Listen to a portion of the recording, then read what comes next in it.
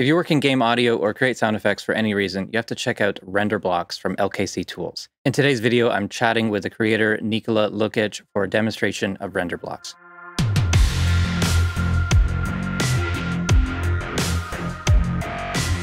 Nikola, tell us about Render Blocks. Sounds really cool. Hi, John.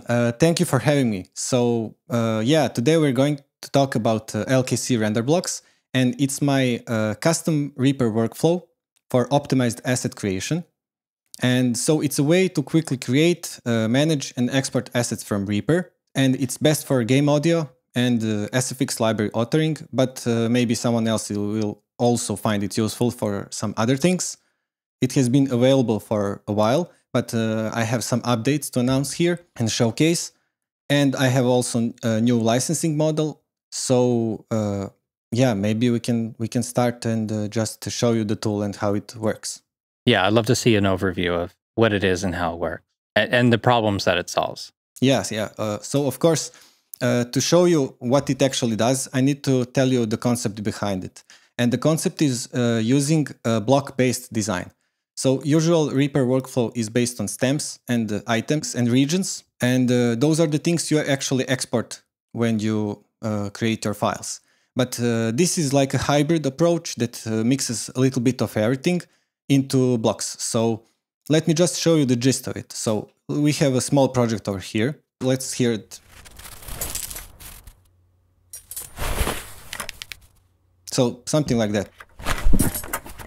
Nothing special. This doesn't make a lot of sense. I just picked some sounds randomly to demonstrate the feature. So I see that we have two types of sounds on different sets of tracks, two different folders and different layered sounds. Yes. With different variations. So normally that would be kind of tricky to export because it's multiple time selections you would need to have, and then you'd have to combine regions plus track rendering, and you got to choose whether it's going through the master and all that stuff. So it's a pretty common task, layering sound effects and exporting with variations and everything. So your tool helps with that. Yes, and it completely avoids using render matrix. So you don't have to set up anything in render matrix. And that's one of the key features. So let me just show you how it works in ideal case. So you have your items, you select them, you pack them, you name them, and you export them. And when the rendering is done, you can choose to re-import them and to listen to them. So this is like a temp project.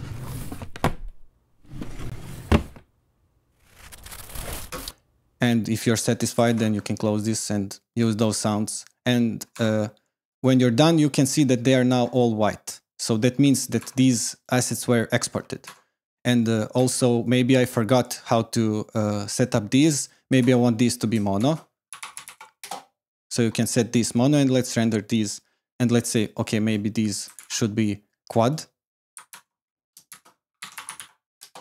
Multi-channel, like 4 channels. And then over here, we can choose and render them again. And now you can see we have mono files, quad files, and stereo files. This is one of the things that is not really easy to do in REAPER. You cannot export different multi-channel configurations at once. You need to change the settings in render settings window, and then use the queue. Then use the queue and stuff like that. So this kind of gives you the ability to predefine. So I covered a lot, so maybe we could start from the beginning. The first question I have is, as far as signal flow goes, all of these are processed through the track folder that they're on? They're actually going through master. It includes everything from the track hierarchy and also the master, if you have something on the master. And also item effects, if you have some item effects, that is also included. That's what I just wanted to clarify, that it's not just take effects that gets rendered here, which it kind of looks like it's so fast it looks like an item render.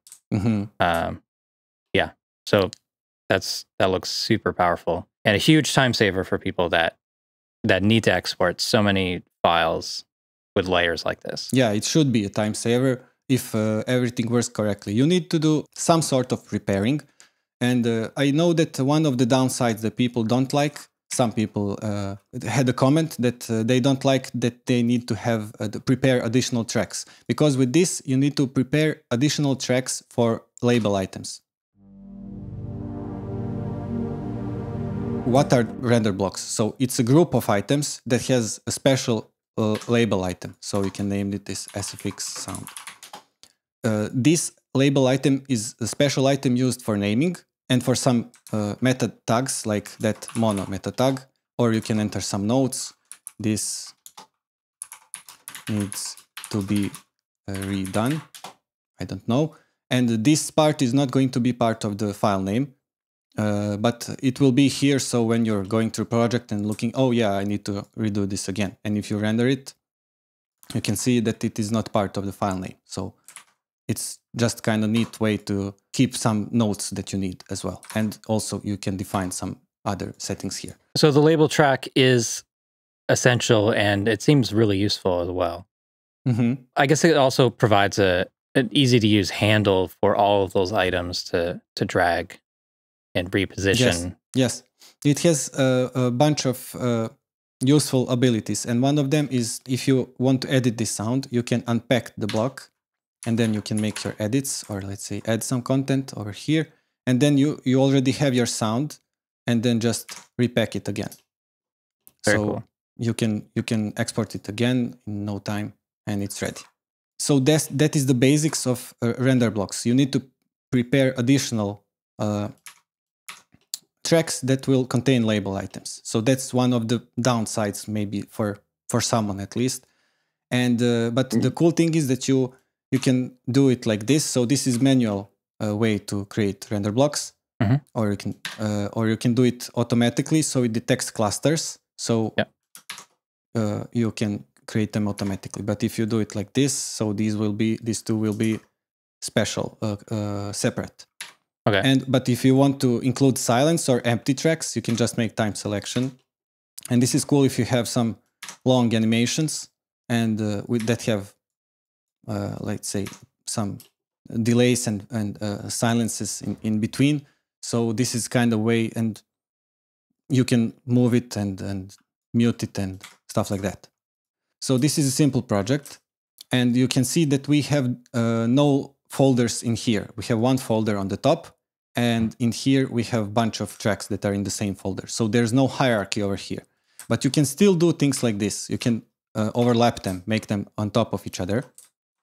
And you will not have problem. Each of these blocks will have their own sound, just containing these the two inside the container that are included. Yeah. So, and we can showcase that, let's say, Foley. And you have 3 sound effects that have just the content that was included in the render blocks. How many different scripts are we talking about here? It seems like you've done a few that I've seen.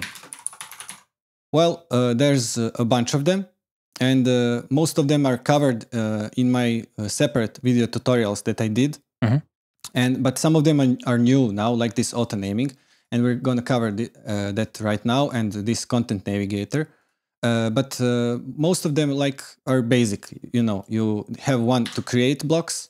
It's the same one to unpack them, and then you have the same one to repack them. Then you have one to delete them, and then you have one to name them and naming editor. So this is cool sound, and you have one to render them. So pack, unpack, destroy, name, and render. So those are basic scripts. Okay, so this is another feature that I wanted to cover. It's called Content Navigator. So it sounds kind of cryptic, but it's just improved Tracks and Regions Manager. I mean, it's not a replacement for Track Manager, but it's something that will completely change the way you approach project navigation and the way you use Reaper for game audio especially. a lot of times people organize their projects diagonally, and that means that they have dedicated tracks and dedicated regions or time areas in project, and so in the end their content looks something like this. And so this is a small project, but it's not a problem.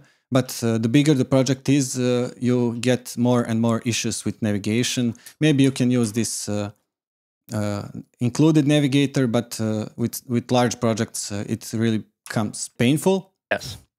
This is how it looks. It represents the hierarchy of the project, and it's updated live.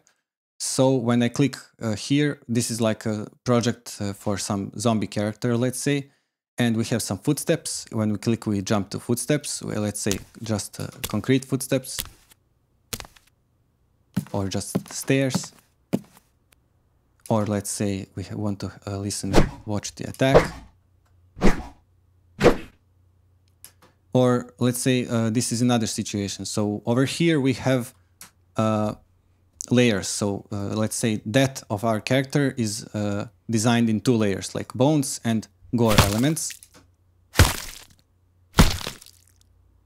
So this gives you the ability to click on just bones and listen to bones, or just gore, or to listen to them together.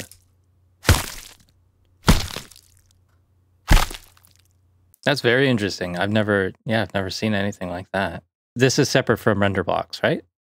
No, it's part of render blocks. Okay. So it's part of its premium feature, but it comes with render blocks. When you have a premium license for render blocks, you also get this Content Navigator. If you notice, the video track always stays present. So wherever you jump, I mean, this video is not related to the sound in any case. It's just the video I can showcase here. And let's say go to stairs. So this is another part of this. Let's open here. So if you show this ghost files, you can just watch it like this, closed, or you can open it and see everything that you have. Did you mark the video track as something special, or does it automatically detect when it's named video? Yeah, it just based on the name. If anything that has a video as a part of the name of the track, it's going to be maintained forever. So let's say we add another track, but these are going to be notes, not the video, but something you want to keep over here. I don't know. And if you name it with double star, and let's say notes, and then you can enter some notes over here. I don't know. This is like some kind of notes. You need to restart the script, and it will pick it up. So now the notes are always here as well. And I have seen people asking for the ability to pin tracks so they're always visible. Mm-hmm. I think this is the first time I've seen something like that actually works. Well, it also has some issues, but I think when I get enough feedback from people, I will be able to prevent everything that's not working like designed or stuff like that. Okay. Yeah, looks great. Yeah, I'm kind of proud of this tool, and I hope people will find it useful. And I just forgot one thing to cover, and that's you can use like left click to select, right click to open close folders, and you can use middle click to jump from markers. So you can quickly preview. You can quickly preview the sounds. Yeah, that's very cool. Great ideas. AutoNaming, that's a new premium feature. So let's say that this is a project where we have 2 folders, like 2 layers. Mm-hmm. Let's pack them like with clusters. And then now I can name AutoNaming script, which is going to use this structure over here. So if I use it and zoom in, you can see we have layer A, 1, 2, 3, 4, and they get indexes. So it's not name of the track, it's name of the folder. So cool thing about that is that if you add a folder over here and call it SFX and put all these layers in here and rename this, let's make it not this one. Let's turn on overwriting. And now you see you have the track hierarchy. So it's a way to use track hierarchy for naming items. If you want to skip some track, let's say we want to have a track name that is not going to be part of that render blocks, you can put this / prefix and it's going to be ignored. Interesting. Yeah, so it doesn't actually end there. There's another feature. So now you have a hierarchy even in regions, and that hierarchy is going to be part of your name if you want. You can also exclude regions as well. So you don't have the name like left is now excluded from this. And if you want, you can also add some suffix, like we want to add suffix, let's say explosion, I don't know. So now you can see here we have suffix explosion, and if I run for these items AutoNaming again, did I do it? No, yeah, time selection has priority. So yeah, so you can see S-fix layer A, Foley, center, explosion. So that's AutoNaming, and this is new premium feature. Fantastic. Yeah, and you have a couple of formulas. So you have combination of tracks, regions, meta tags, then regions, tracks, meta tags, just tracks, meta tags, and stuff like that. And you can change the separator. Let's say I want to use space instead of underscore, and now you have space. But then if you delete separator, you will have everything camel cased. So it's really flexible, and it allows you to, anyway, you're going to create folder hierarchy and track hierarchy and region hierarchy. So this is just a way to utilize that hierarchy to also name the items at the same time. And then when you organize your project in advance, then you are just done. You can just name the tracks and export them at no time. I forgot to demonstrate this, but you have the ability to re-import these using the metadata. So let's try this. So now they're keeping relative distances like they were in original project. So Nikola, this looks fantastic. I know that there's a free version and a premium version. Can you explain the differences between those?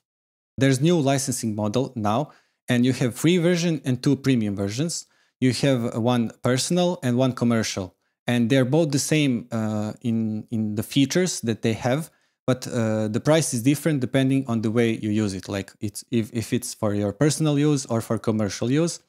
But I try to include everything for someone and something for everyone. In free version, you have unlimited number of blocks that you can create.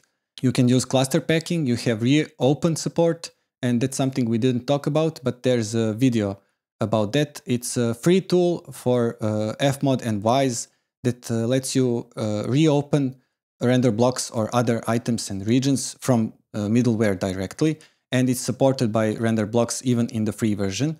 The limitation you have is that you have to render 10 render blocks at once maximum.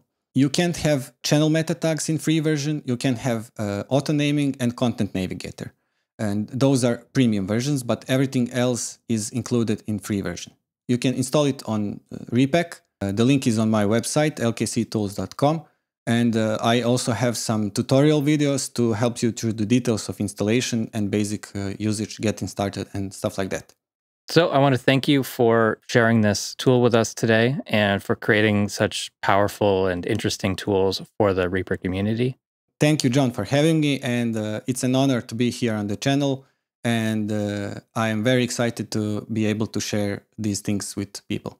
To the audience, thank you so much for watching. Please subscribe to the channel if you haven't already. Follow me on Facebook and Twitter. Support the REAPER blog through Patreon, and visit reaperblog.net for a lot more tutorials.